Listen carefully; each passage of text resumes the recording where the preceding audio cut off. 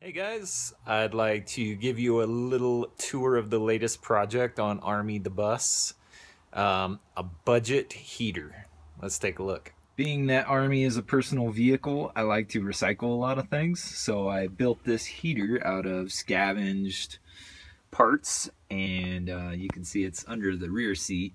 Uses a housing with a motor and a little box that I fabricated, and we have the relay there and the heater ports.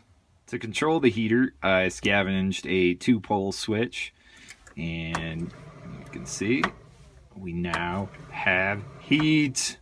To see more of how I installed this heater, all the nitty-gritty details, I'll be posting up a video shortly, and I'll link to it in the description. Thanks for watching.